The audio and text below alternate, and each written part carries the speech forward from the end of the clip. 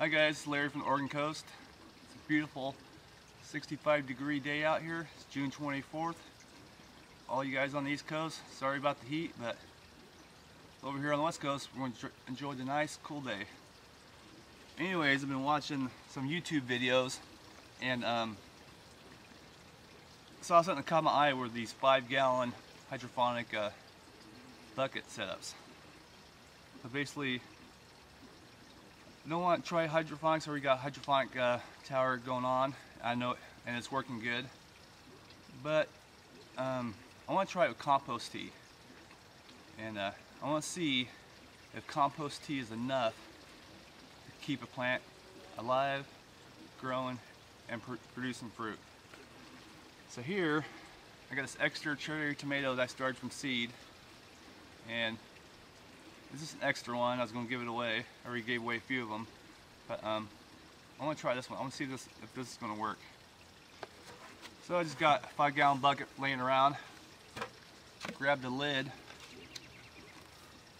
3 5/8 inch hole saw.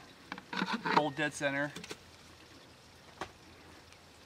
And I just got my Oregon Ducks, Go Ducks drinking cup. I had an old one laying around. I'm like, didn't want to waste it, so let's put it to good use. Maybe we'll bring some good luck here.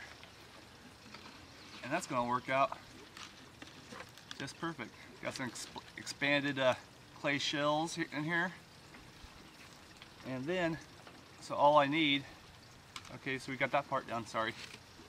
The lid, plant container, and I got my old bag. I bought some Uncle Jim's worms beginning of the year. I saved the bag. I save everything, I don't know why, but I just do. So anyways, I filled the bag full of cow manure that's been composted already, and it's good to go. It's not hot anymore. So I'm gonna use this and an air bubbler, and we're gonna see if we can get this plant to grow. Well, the next step is I'm gonna grab my cherry tomato plant, and we're gonna carefully empty it upside down, real slow, and just try to get the dirt off of it. And so you can see it's kind of root bound right now. So what we're going to do, I'm going to soak it in a 5-gallon bucket of water and try to get all the soil we can off of this. Alright, well, I got most of the dirt off it, and I didn't get all out, but I didn't want to damage the roots, so I think that's good enough. I just don't want to really worried about damaging the roots. Anyways, there she is. Will it produce? We'll find out.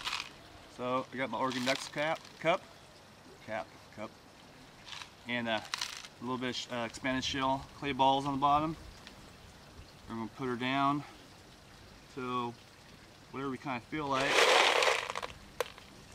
and we're gonna finish filling the cup up with the shell. All right. Well, anyways, for the water, I added a couple gallons of my Aquaponics water out of a fish tank there in the greenhouse, a little one, and I just took a couple gallons out of the fish tank, put it in here, and now I'm getting ready to move this in the greenhouse. So when we get in the greenhouse, we're going to add my little bag here of cow manure, put our air stone in there, and then rock and roll, see what happens. Alright, I got my bucket where I want it set up at here in the greenhouse. So anyways, I just added the bag of steer manure, got my air bubbler in there, and I got my, it's all ready to go. It's going right now. Well, one of the things about the water is that I did take a couple gallons out of my fish tank, and there is some maxi crop in there. So in this experiment here, I just want to use nothing but my compost tea, just to see if that works. So real curious to see if there's enough nutrients and minerals in it to keep this thing alive. In about a week, I'm gonna put a 50-50 mix of worm castings with the steer manure in the bag. So I'm gonna change out the bag about once a week. I'm gonna start with that and see if that what happens there. But anyways, I want to talk talk about a couple things in about what I got set up here. Basically, I just had a leftover bucket laying around. Well, a good thing, it's free and it's white and I can see the water level. The bad thing is that being a clear white bucket, I'm worried about algae growth. So I'm going to pay close attention and see what happens with algae growth here. Well, my free cup here, my free organ dust cup. I like this cup, 1, because it's free, 2, I love my ducks, and 3, it's got a longer base here, and it's longer depth here for the roots. I'm hoping this will give it a little bit more structure, and I only put the water depth to about right, see where my thumb's at? Right about there. So the rest of this is going to be all dry. Basically, the roots will be wicking up through here. I was worried about too much water, so hopefully that'll keep the roots from rotting. And there we go.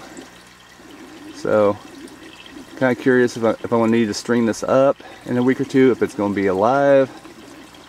Is this compost tea have enough nutrients and minerals and everything else to keep this thing alive? I don't know. We'll see how good this stuff is. We'll take a quick peek in here. It's bubbling away. The water is a little green from the fish water and the maxi crop, but I'm not going to add any more maxi crop to the system here. Just going to use nothing but what I was talking about, compost tea, some worm castings next week, and can't wait to see what happens here. Alright guys, got any questions, comments, or any other crazy ideas that you want to throw at me? Go for it. Alright, have a good one.